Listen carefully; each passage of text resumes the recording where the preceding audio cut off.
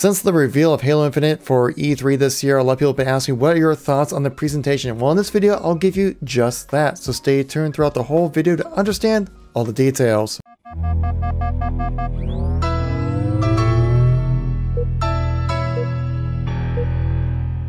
Now, we've been grinding the content for Halo Infinite, talking about everything that this game has to offer for us right now. Now, I would say overwhelmingly, it's been very positive for the reception of the Halo Infinite presentation this year, but there are some people that have some concerns, which I've seen online as well, which we will address in this video. But to give you the TLDR, it was pretty awesome, but I'll show you why it was awesome in this video. So if you guys like these kind of analytical, just opinion piece videos, make sure you tap that like button. Let me know you want to see some more content like this. If you want to stay up to date with everything going on with Halo as we ramp up to the release of Halo Infinite, make sure you tap subscribe.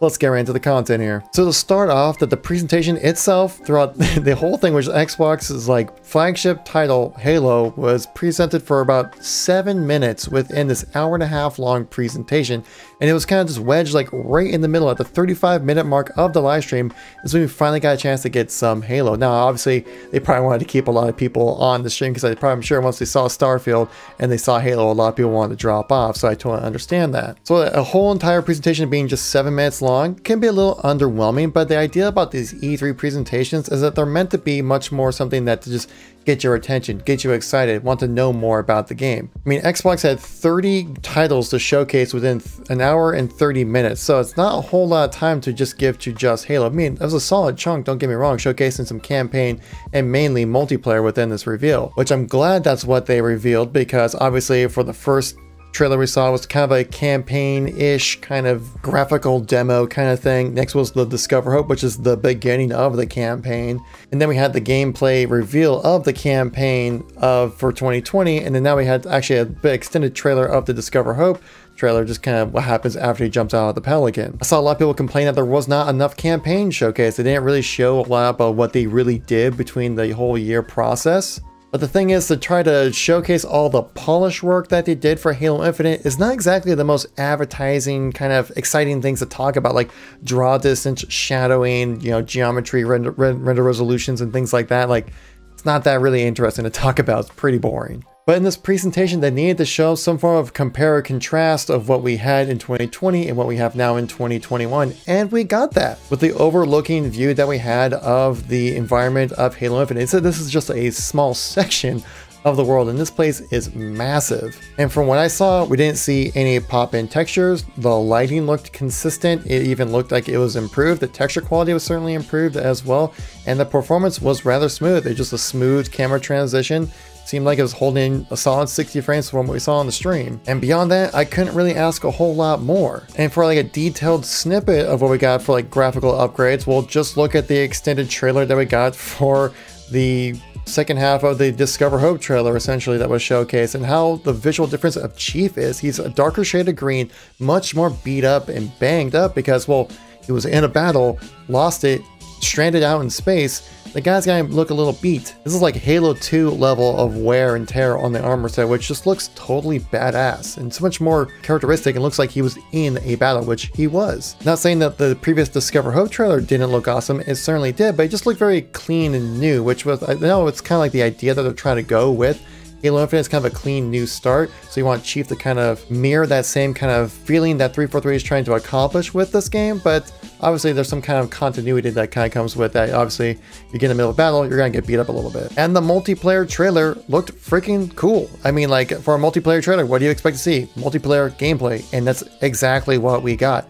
And there's a lot of little tidbits of information which we did cover in my multiplayer breakdown video if you guys want to check that out. You know, it showcased new weapons, new armors, new equipment, new mechanics, and just everything about the game, BTB. And well, I'm just flat out excited about this game. I also really like that we had Joseph Staten and Bonnie Ross on stage talking to you, the viewers, about this game. Because if you're gonna have people want to come out and buy your game, well, you probably want the leads of the game itself to tell you what it's all about, to give you a high level view of what the game is going to provide for people, because they're going to give you the best response. A multiplayer lead will probably get too much into the details. A campaign lead, probably the same.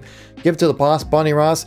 she'll give you the overview of just, this is what you're trying to accomplish with this game. Joseph Staten might give you a little more of the direct feels of what we're going to be doing in the game. So 343 definitely had the right people on stage telling you what Halo Infinite is all about. Now, a big concern I heard from a lot of people was saying that it was a little underwhelming, which I can kind of understand that. My jaw wasn't like dropped from this trailer, certainly was not. Current Halo fans who currently play Halo saw that, and what they saw, they certainly liked.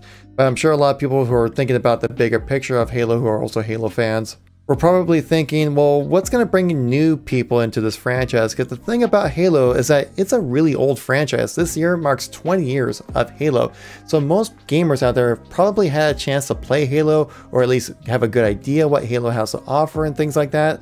And so I was kind of honestly expecting like a big, huge new mode rather than just like the return of BTB, which is more like a bigger TB in a way, because now we have 24 players instead of 16, which is awesome. Larger scale maps, new ordnance drops, call-in stuff, that's all awesome, like new mode kind of experiences within BTB. But I was kind of hoping for something, you know, just a little bit bigger. Like I know it was just complete leaks and rumors of like a 64 player kind of Battlefield-like mode, which I think Halo could totally scale up to like 64, maybe even 100 players or something like that. So I don't know if it's necessarily BTB 2.0, but it's more like bigger TB, if that's kind of the way I want to phrase it.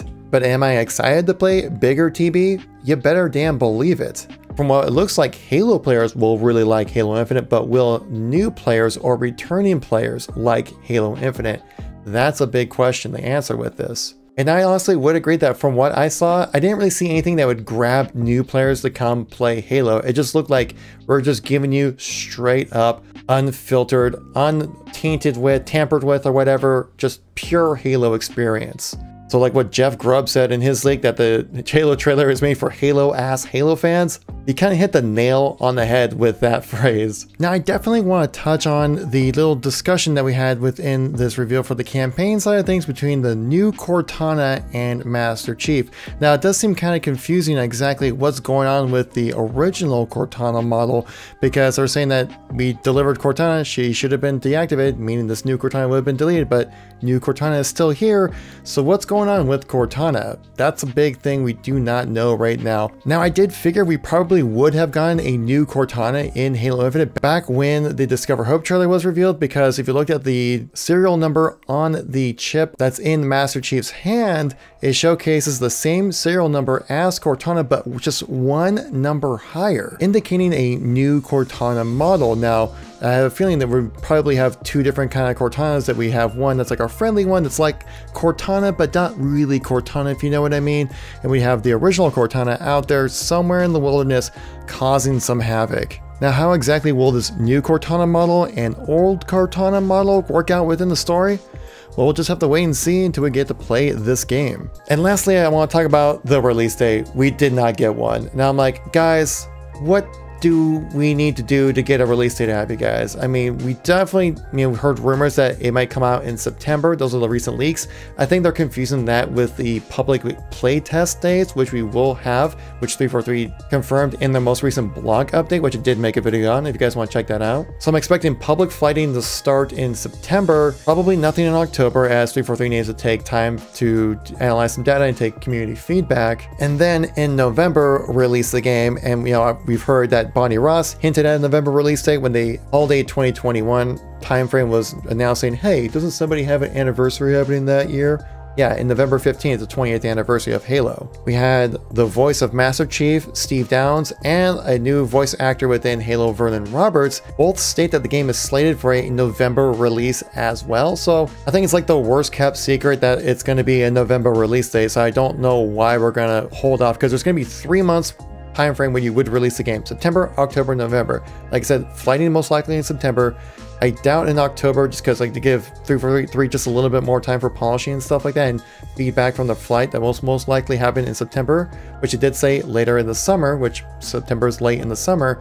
And then November would be the time frame to release the game. Then you want to release it before Black Friday, which would leave about a 2-week time period, meaning that you'd probably release it somewhere between November 1st to like the 17th, 18th or something like that. So you just pick a date, guys. Like, I don't know why you had to just not say anything yet, but maybe they're just kind of stretching out so I can make a video strictly about the release date or something to get, more content for you guys. I don't know. But overall, guys, I am very happy about this review. I'm really looking forward to the news that's going to be coming out throughout this week as well. We will be reporting on it as soon as it comes out on this channel as well, guys. So if you'd like to stay updated with everything going on with Halo or miss any content from me recently, check out the videos on the screen right here. Got a link to all my news and informational videos. So thank you so much for watching. I greatly appreciate it. And I'll catch you all in the next one.